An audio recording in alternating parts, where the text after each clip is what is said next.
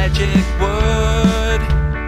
Here in the secret kindergarten, the world's best show for kids is starting. The secret kindergarten radio show. Use your ears and your imagination.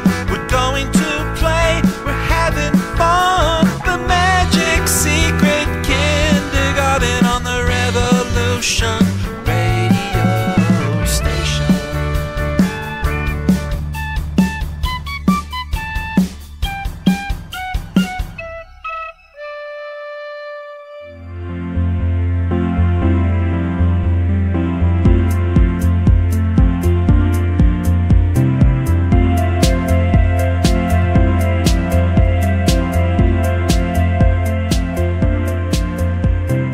Hello, hello, hello!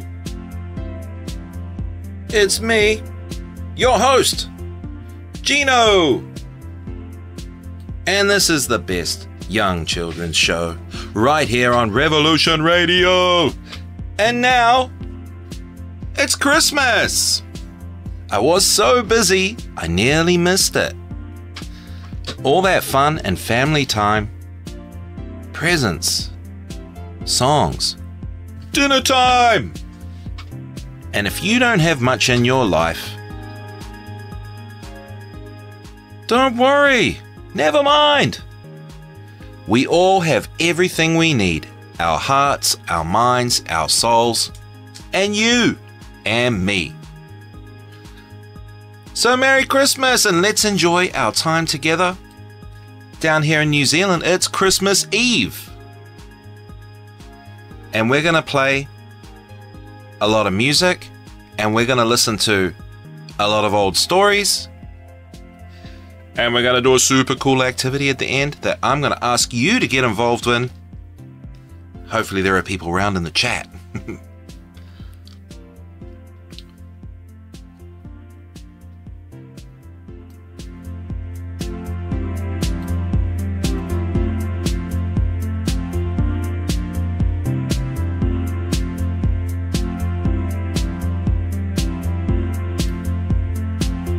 Alright, I'm going to read you a poem. I'm just enjoying this music.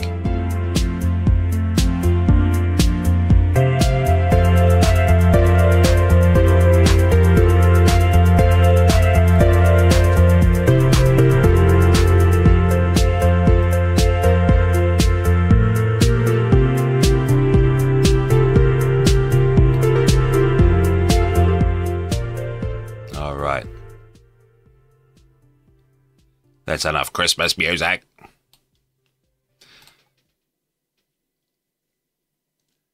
I'm going to read you a poem called Falling Snow. See the pretty snowflakes falling from the sky. On the wall and housetops, soft and thick they lie. On the window ledges, on the branches bare. Now how fast they gather, filling all the air. Look into the garden, where the grass was green, covered by the snowflakes, not a blade is seen. Now the bare black bushes all look soft and white, every twig is laden. What a pretty sight! And I only really know snow at Christmas from the movies. 'Cause here, it's hot and sunny down here in New Zealand. Let's listen to some music by Nancy Stewart from nancymusic.com. Here we go. Come, little donkey, come and see the baby Jesus fast asleep. Come, little cow, come and see the baby Jesus fast asleep.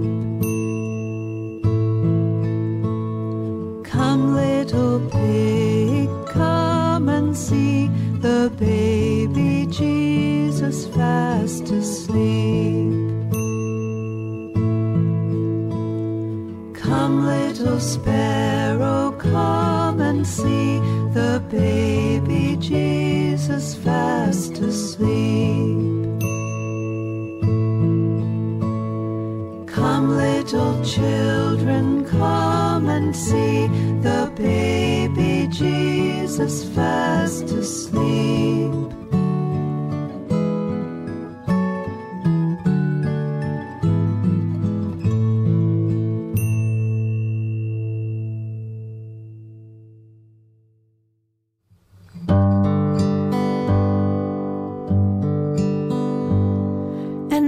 Sat alone on the branch of a tree, and she was as quiet could be.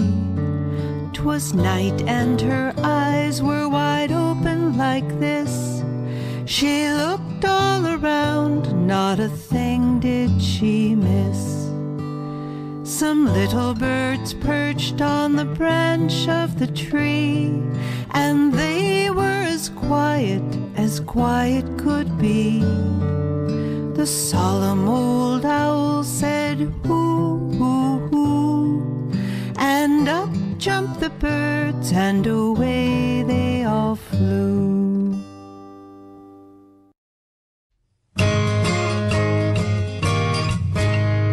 Put your arms down by your sides, don't bend your knees, don't bend at all.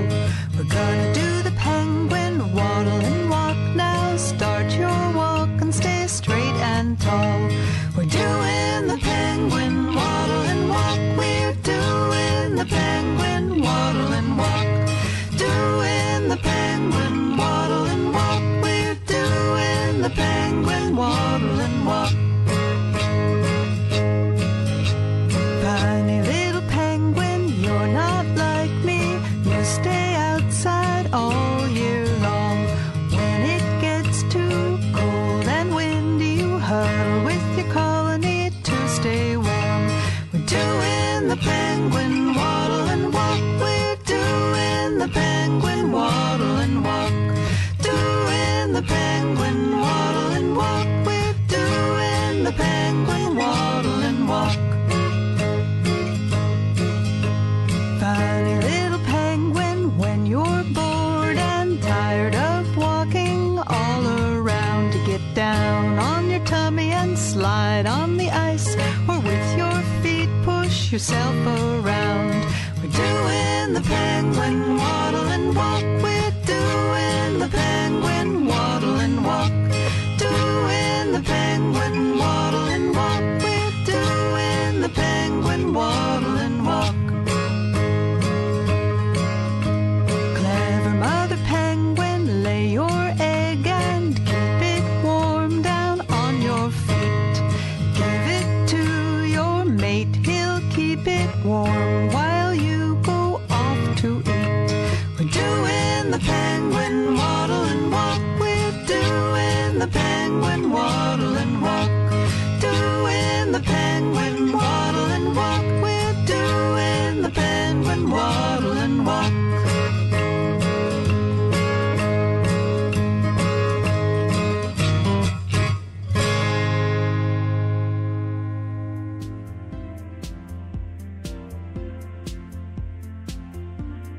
Welcome back. We are going to play a Grimm's fairy tale.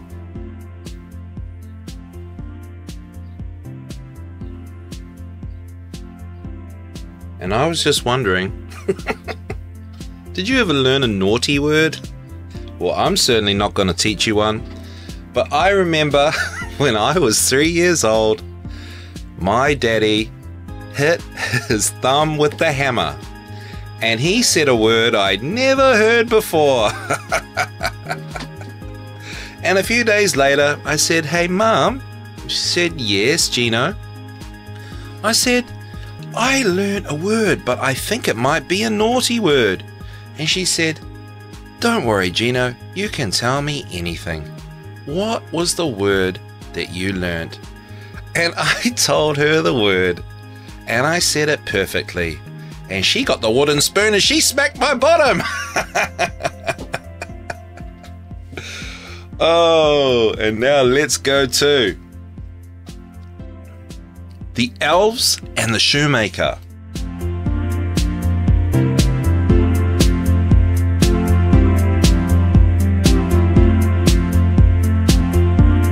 The Elves and the Shoemaker, from Grimm's Fairy Tales, by Jacob and Wilhelm Grimm. There once was a shoemaker who worked very hard and was very honest, but still he could not earn enough to live upon, and at last all he had in the world was gone, save just leather enough to make one pair of shoes. Then he cut his leather out, all ready to make up the next day, meaning to rise early in the morning to his work. His conscience was clear and his heart light amidst all his troubles. So he went peaceably to bed, left all his cares to heaven, and soon fell asleep. In the morning, after he had said his prayers, he set himself down to his work, when to his great wonder there stood the shoes all ready made, upon the table. The good man knew not what to say or think at such an odd thing happening. He looked at the workmanship. There was not one false stitch in the whole job. All was so neat and true that it was quite a masterpiece. The same day a customer came in, and the shoes suited him so well that he willingly paid a price higher than usual for them. And the poor shoemaker, with the money, bought leather enough to make 2 pairs more. In the evening he cut out the work and went to bed early, that he might get up and begin betimes next day. But he was saved all the trouble, for when he got up in the morning the work was done, ready to his hand. Soon in came buyers, who paid him handsomely for his goods, so that he bought leather enough for 4 pair more. He cut out the work again overnight, and found it done in the morning as before. And so it went on for some time. What was got ready in the evening was always done by daybreak, and the good man soon became thriving and well off again. One evening, about Christmas time, as he and his wife were sitting over the fire chatting together, he said to her, "I should like to sit up and watch to-night, that we may see who it is that comes and does my work for me." The wife liked the thought, so they left the light burning, and hid themselves in a corner of the room, behind a curtain that was hung up there, and watched what would happen. As soon as it was midnight, there came in 2 little naked dwarfs, and they sat themselves upon the shoemaker's bench, took up all the work that was cut out, and began to ply with their little fingers, stitching and rapping and tapping away at such a rate that the shoemaker was all wonder and could not take his eyes off them. And on they went, till the job was quite done, and the shoes stood ready for use upon the table. This was long before daybreak, and then they bustled away as quick as lightning. The next day the wife said to the shoemaker, "Those little wights have made us rich, and we ought to be thankful to them, and do them a good turn if we can.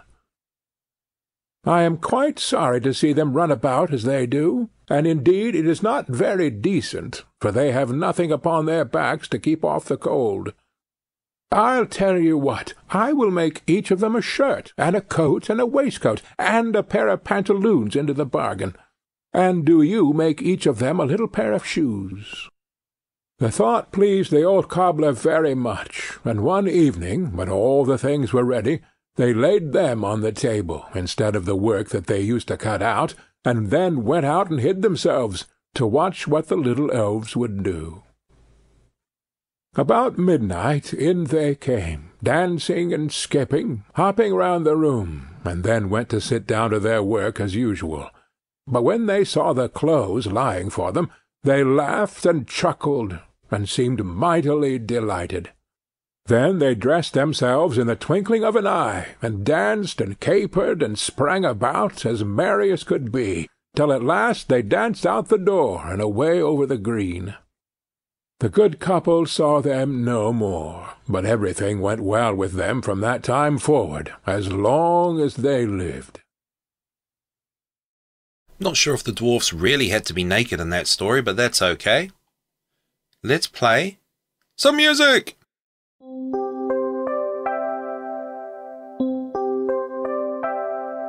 Jolly old St. Nicholas, lean your ear this way.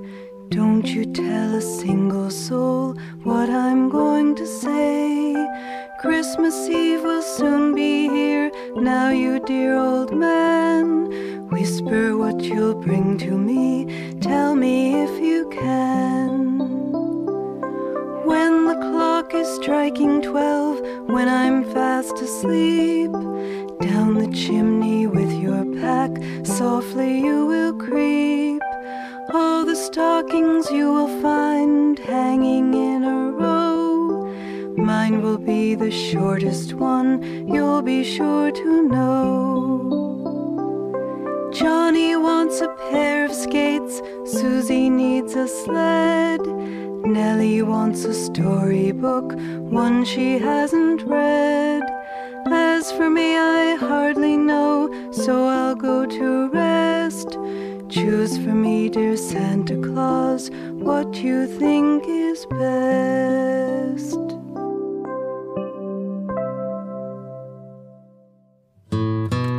Who's got a beard that's long and white? Santa's got a beard that's long and white. Who comes around on a special night? Santa comes around on a special night. Special night, beard that's white. Must be Santa. Must be Santa. Must be Santa. Santa Claus. Who wears boots and a suit of red? Santa wears boots and a suit of red. Who wears a long cap on his head? Santa wears a long cap on his head. Cap on head, suit that's red. Special night, beard that's white. Must be Santa. Must be Santa. Must be Santa. Santa Claus. Who's got a great big cherry nose? Santa's got a great big cherry nose. Who laughs this way? Ho, ho, ho. Santa laughs this way. Ho, ho, ho. Ho, ho, ho. Cherry nose, cap on head, suit that's red. Special night, beard that's white. Must be Santa. Must be Santa.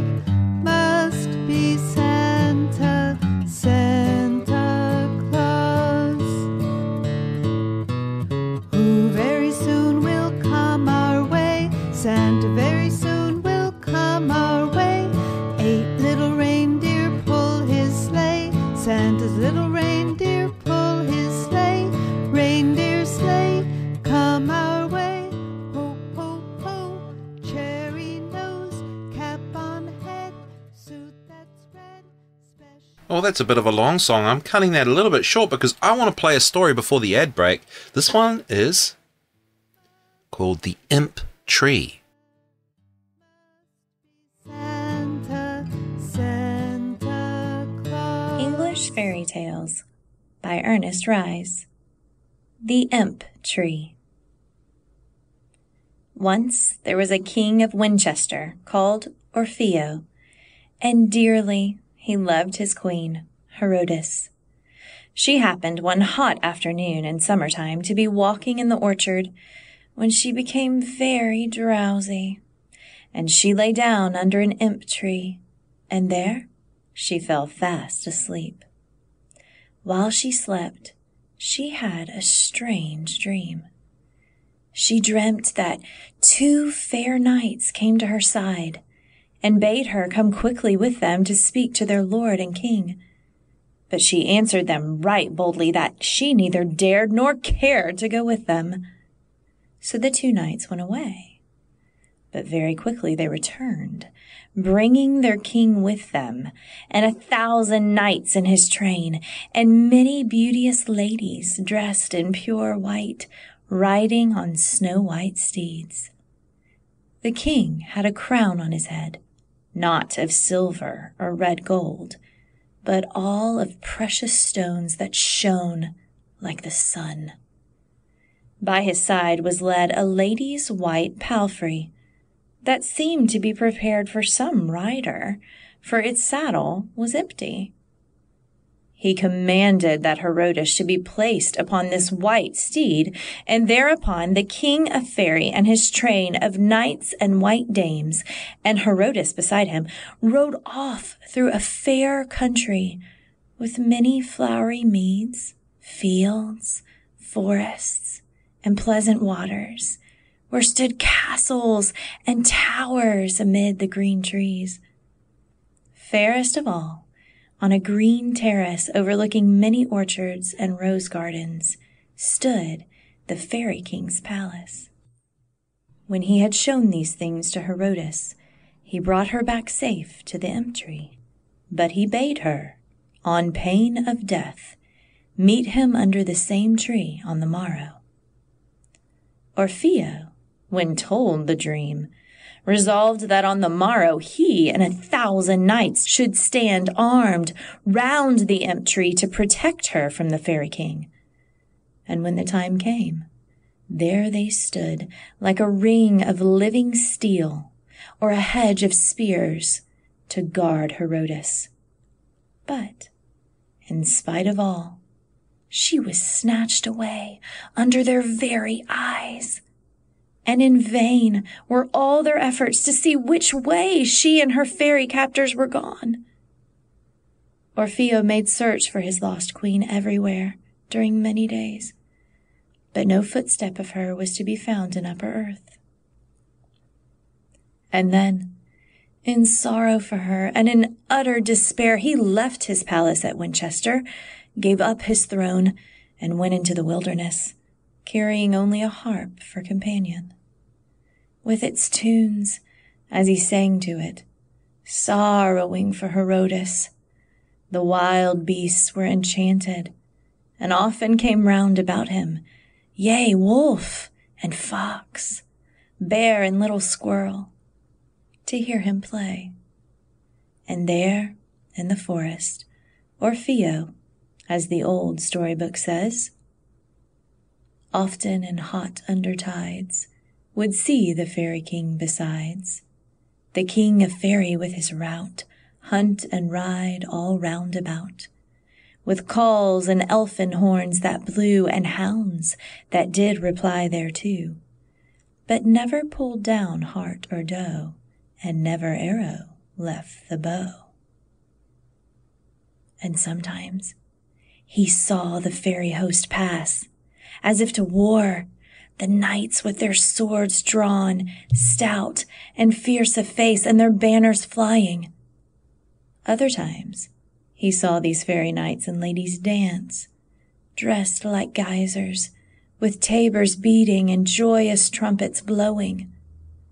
And one day Orfeo saw 60 lovely ladies ride out to the riverside for falconry, each with her falcon on her bare hand. And in the very midst of them, oh wonder, rode his lost queen, Herodes. He determined at once to follow them, and after flying their falcons, they returned through the forest at evening to a wild rocky place, where they ride into the rock through a rude cleft overhung with brambles. They ride in a league and more, till they come to the fairest country ever seen, where it is high midsummer and broad sunlight.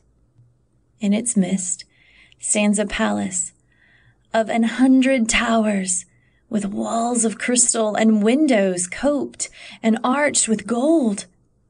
All that land was light, because when the night should come, the precious stones in the palace walls gave out a light as bright as noonday. Into this palace hall Orfeo entered, in the train of the ladies, and saw there the King of Faery on his throne. The king was enraged at first when he saw the strange man enter with his harp, but Orfeo offers to play upon it. And Herodes, when she hears, is filled with longing, while the Fairy King is so enchanted that he promises to Orfeo any gift he likes to ask out of all the riches of the fairy regions. But Orfeo, to this, has only one word to reply. Herodes!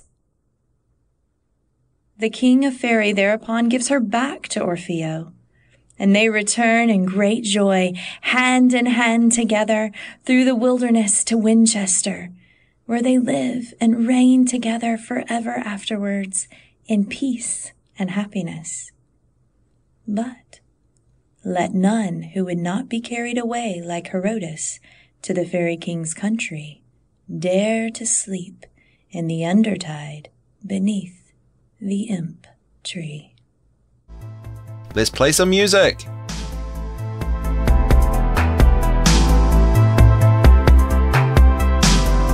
There was one, there were two, there were three little angels. There were four, there were five, there were six little angels. There were seven, there were eight, there were nine little angels. 10 little angels in the band. Oh, wasn't that a band on Christmas morning? Christmas morning, Christmas morning. Wasn't that a band on Christmas morning? Christmas morning soon. There was one, there were two, there were three little angels. There were four, there were five, there were six little angels. There were seven, there were eight, there were nine little angels. 10 little angels in the band. Oh, wasn't that a band on Christmas morning? Christmas morning, Christmas morning. Wasn't that a band on Christmas morning? Christmas morning soon. There was one, there were two, there were three little angels.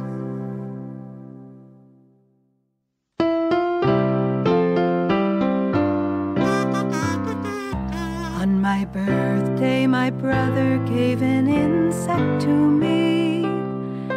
It had 3 parts to its head, thorax, abdomen. On my birthday, my brother gave an insect to me. It had 6 hairy legs and 3 parts to its head, thorax, abdomen. On my birthday, my brother gave an insect to me. It had 2 antennae, 6 hairy legs, and 3 parts to its head, thorax, abdomen. On my birthday, my brother gave an insect to me. It had 4 fine wings, 2 antennae, 6 hairy legs, and 3 parts to its body, thorax, abdomen. On my brother's birthday, I gave the insect back to him.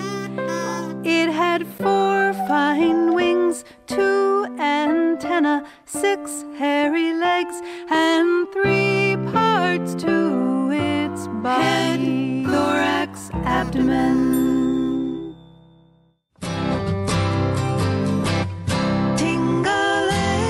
Tingalayo, run my little donkey, run. Tingalayo, run my little donkey, run. Me donkey walk, me donkey talk, me donkey eat with a knife and fork. Me donkey walk,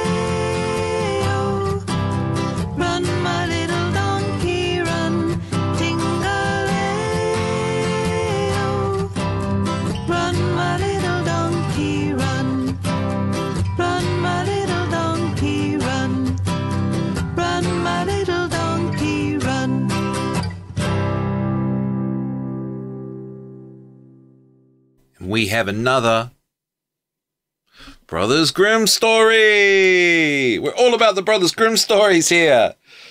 This one is called The 12 Huntsmen. The 12 Huntsmen, from Grimm's Fairy Tales, by Jacob and Wilhelm Grimm. There was once a king's son who had a bride whom he loved very much, and when he was sitting beside her and very happy, news came that his father lay sick unto death, and desired to see him once again before his end.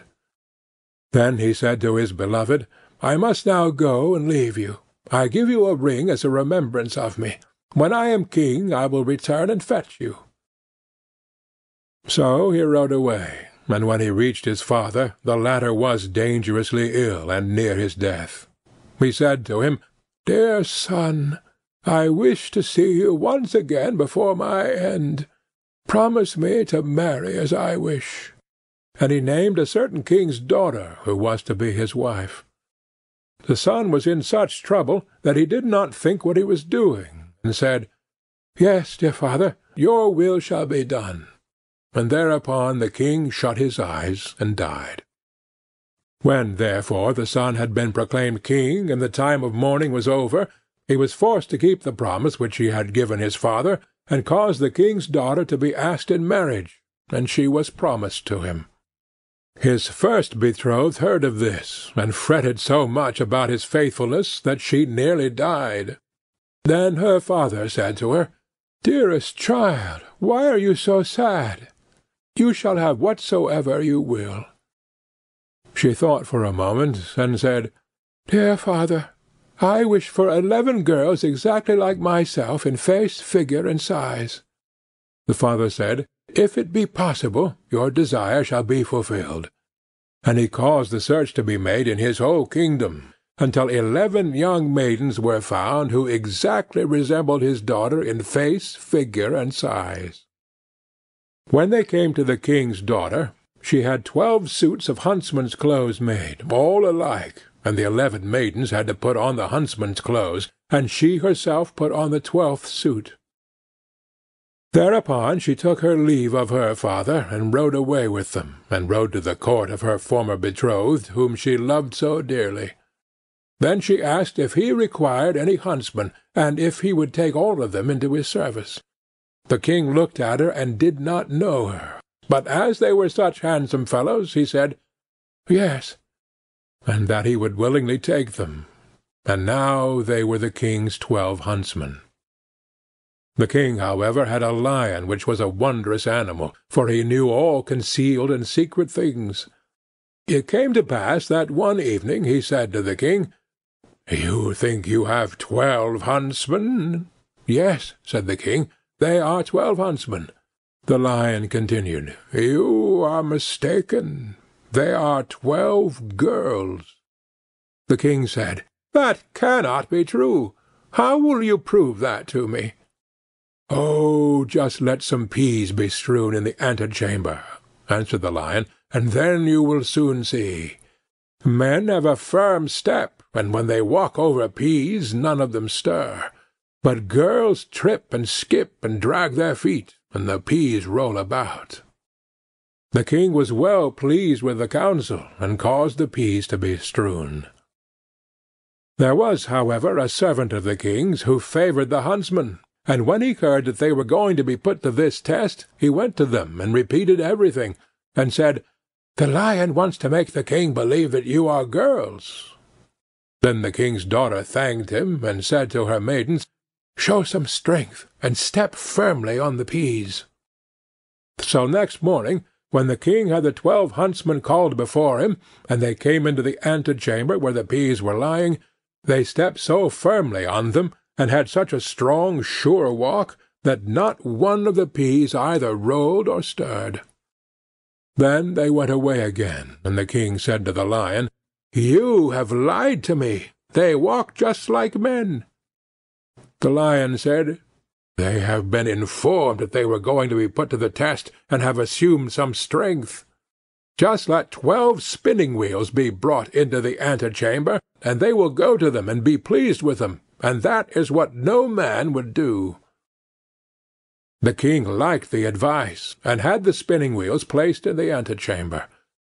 But the servant, who was well disposed to the huntsmen, went to them and disclosed the project. So, when they were alone, the king's daughter said to her 11 girls, "Show some restraint, and do not look round at the spinning wheels." And the next morning, when the king had his 12 huntsmen summoned, she went through the antechamber and never once looked at the spinning wheels. Then the king again said to the lion, "You have deceived me. They are men, for they have not looked at the spinning wheels." The lion replied, "They have restrained themselves." The king, however, would no longer believe the lion. The 12 huntsmen always followed the king to the chase, and his liking for them continually increased. Now it came to pass that once, when they were out hunting, news came that the king's bride was approaching. When the true bride heard that, it hurt her so much that her heart was almost broken, and she fell fainting to the ground. The king thought something had happened to his dear huntsman, ran up to him, wanted to help him, and drew his glove off. Then he saw the ring which he had given to his first bride, and when he looked in her face, he recognized her. Then his heart was so touched that he kissed her, and when she opened her eyes, he said, "You are mine, and I am yours, and no one in the world can alter that." He sent a messenger to the other bride, and entreated her to return to her own kingdom, for he had a wife already, and someone who had just found an old key did not require a new one. Thereupon the wedding was celebrated, and the lion was again taken into favour, because, after all, he had told the truth. I'd just like to say, well, that's the end of the story anyway. And, I just want to say thanks so much to Revolution Radio for letting me on and doing this show. And I'm really surprised that, there are so many of you that are supportive of the show. I'm appreciative of that, and I'm really grateful. And just thanks so much. And it's really good to be here. And, I feel, a sense of community from you guys. And, I do hope that this reaches... the young children of the world. I've got it out on all the podcast platforms. I got it on my website, thesecretkindergarten.com. And please do donate to Revolution Radio, because they're so cool. They do let, if you've got something to say, they let you on and have a go at it. And thanks to them, they gave me a chance. And now I'm really on my path. So thanks so much to everybody out there on Revolution Radio, no matter your views. We're all in this together. We've got the same basic ideas, and that's the most important thing right now. So let's stick together. Take care. Love you. Merry Christmas.